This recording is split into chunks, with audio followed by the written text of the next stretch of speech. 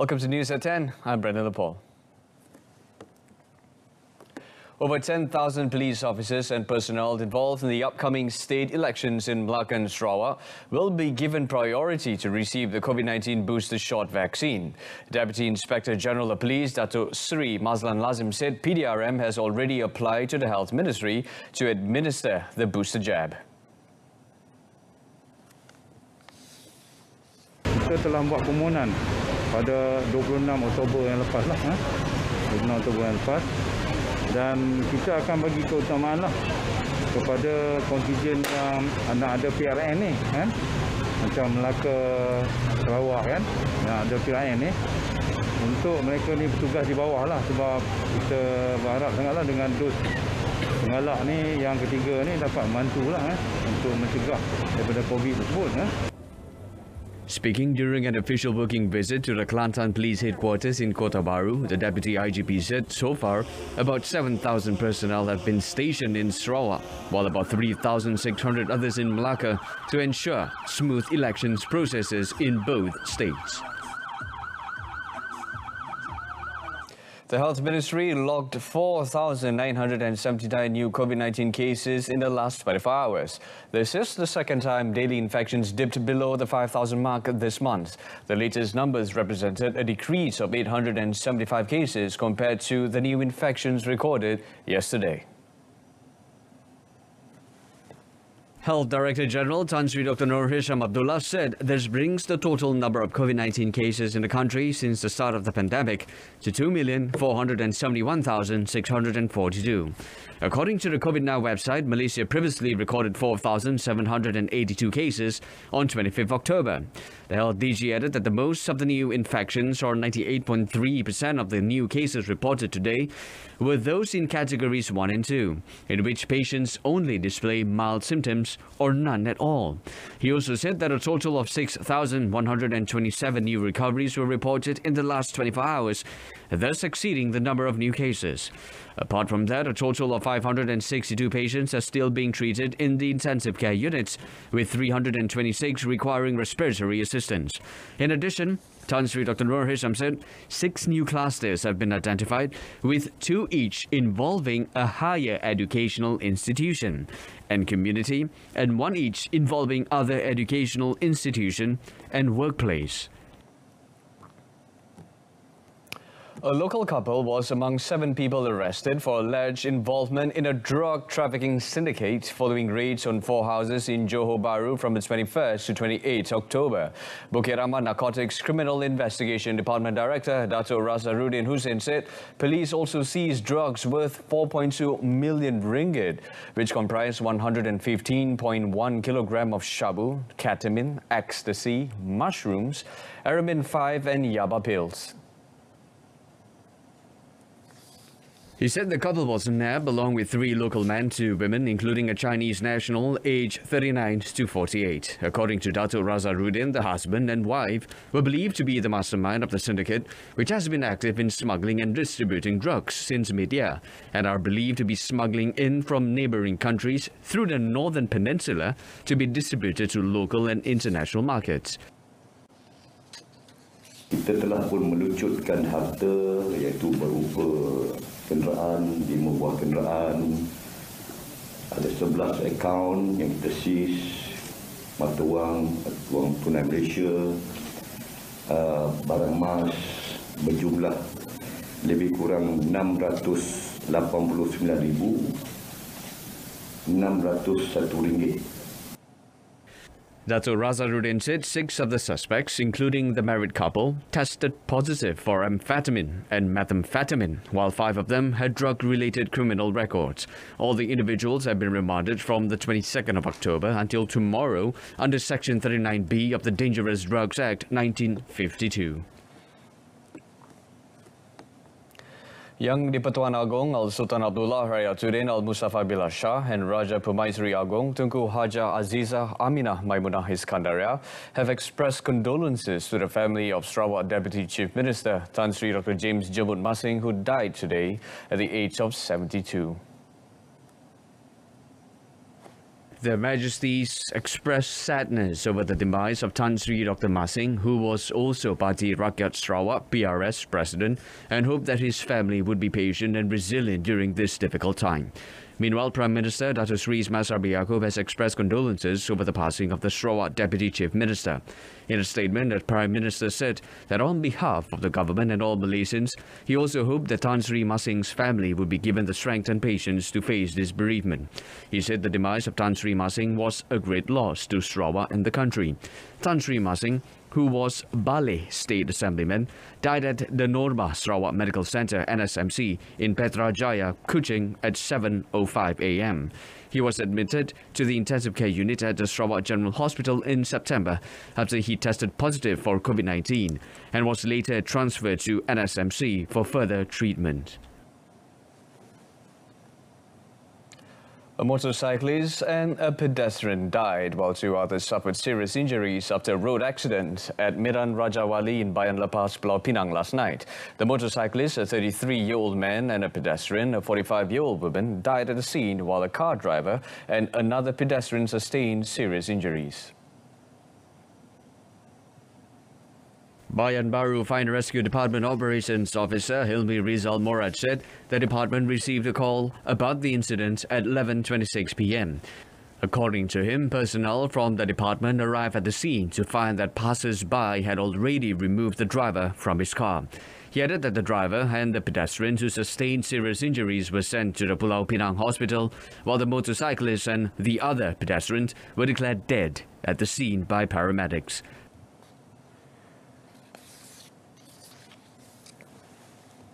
Kemalangan berlaku dipercayai sebuah motosikal yang terbabas di tengah jalan. Maka dua orang wanita, itu orang awam, cuba menolong lelaki yang terbabas tersebut. Dalam pada yang sama, sebuah kereta yang datang dengan laju dan melanggar ketiga mangsa tersebut. Dan menyebabkan dua yang meninggal dunia. Welcome back. The Communications and Multimedia Ministry has identified 3 aspects of the broadband ecosystem that must be focused on to ensure the quality of internet access.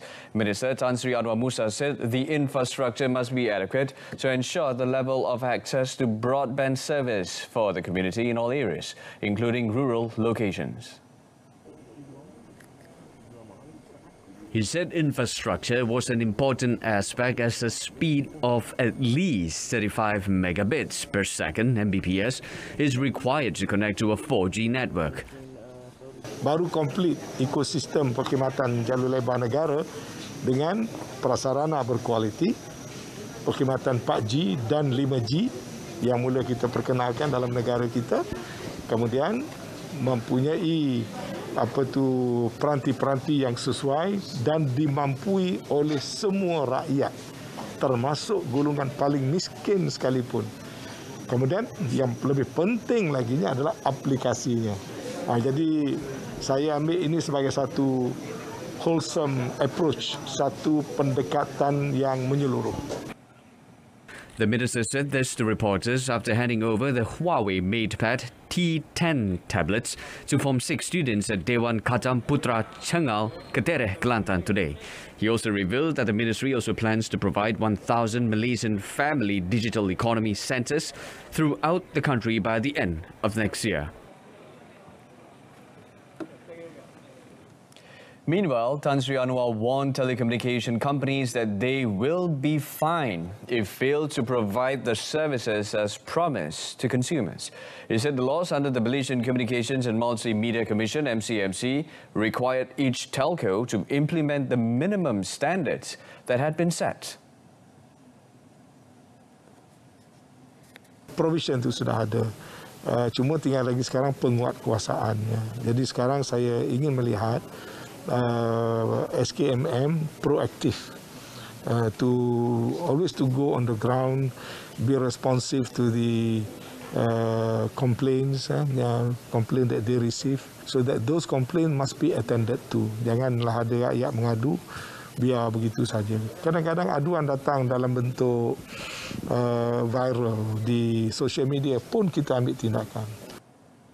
Elaborating further, Tan Sri Aruma said his ministry had also created the National Digital Network Jendela Map portal as a platform for the people to lodge complaints regarding coverage, broadband speed, and so on. He added that his ministry took a serious view of the matter since coverage involving telcos, including broadband, was a necessity for all levels of society. Now, 4 mobile one-stop social support centres, or PSSS, which started operating this year, will focus on providing holistic social services to residents around the Klang Valley. Women, Family and Community Development Minister Datuk Sri Rina Muhammad Harun said the focus is given to Selangor, Kuala Lumpur and Putrajaya, as the ministry found that many cases related to psychosocial problems were reported in these areas. Speaking to reporters after launching the PSSS in Puchong, Selangor today, Datuk Sri Rina said the mobile PSSS will operate 6 days a week, and as for now, they will focus on high-density areas. According to her, the PSSS is created to assist in addressing psychosocial issues that are spreading among the community, and the services provided is face-to-face or online counselling, guidance services, intervention and temporary shelter. Pusat sokongan sosial setempat untuk Kementerian Pembangunan Wanita, Keluarga dan Masyarakat ini, kita cadangkan adalah 3 secara premis, iaitu statik, iaitu di negeri Kelantan, Selangor dan juga Johor, dan 7 secara mobile. Ya, dan alhamdulillah dalam belanjawan baru-baru ini juga ada penambahan untuk bajet sebanyak 4.5 juta yang akan kita gunakan juga untuk menambah baik pusat sokongan sosial setempat ini. Commenting further, the minister said despite operating for less than a month, PSSS had received 30 complaints related to emotional problems and stress due to the economy. She added that Yayasan Kebajikan Negara staff would manage and handle all complaints received at PSSS and channel them to other relevant agencies under the ministry. On another matter, the minister said Parti Pribumi Bersatu Malaysia Bersatu, Sri Kandi Wing, has submitted the names of 6 candidates to contest in the Melaka state election. Datuk Sri Rina, who is also the Sri Kandi chief, said the names of the 6 who are new and local faces were submitted to Perikatan Nasional PN Chairman Tan Sri Muhyiddin Yassin for consideration. When asked about the total number of PN women candidates, she said at the moment the matter had not been decided. Ada juga yang kita submit juga ya daripada parti-parti daripada Perikatan Nasional, dan kita harap ianya akan mendapat sokongan daripada semua supaya kita lebih ramai lagi wakil-wakil rakyat daripada golongan wanita. Wanita perlu untuk diberi peluang, dan saya yakin jika diberi peluang mereka akan dapat menjalankan tugas dan tanggungjawab dengan baik. Previously, PN through Tan Sri Muhyiddin said the coalition will field candidates in all 28 Melaka State Assembly seats. The Melaka polls are being held following the dissolution of the Melaka State Assembly on 4th October after 4 assemblymen withdrew support for the leadership of Chief Minister Datuk Sri Sulaiman Mat Ali. The Election Commission set the 20th of November as polling day for the Melaka State election, with nomination day on 8 November and early voting to be held on 16 November. In another story, the COVID-related withdrawals over the past 2 years have had a massive impact on the savings of Employees Provident Fund (EPF) contributors, as currently only 3% of contributors can afford their retirement. EPF Chief Strategy Officer Nur Hisham Hussain said the COVID-related withdrawals, namely iSina, iLestari and iCitra, resulted in many members below age 55 having critically low EPF savings. According to Nur Hisham, by the end of this year, 54% of EPF members aged 54 would have less than 50,000 ringgit in their savings account, noting that a majority of those who withdrew their entire EPF savings upon reaching age 55 would use it up within 2 to 3 years. He also noted that the withdrawal were only allowed due to the extraordinary circumstances. However, Nur Hisham said that moving forward, the reopening of the economy and the measures announced in Budget 2022 should help relieve the pressure on EPF members. Commenting on the consequences should another round of withdrawal be permitted, he said those who had withdrawn from their EPF savings would now need to work an extra 4 to 6 years just to cover the amount that they withdrew over the past 2 years.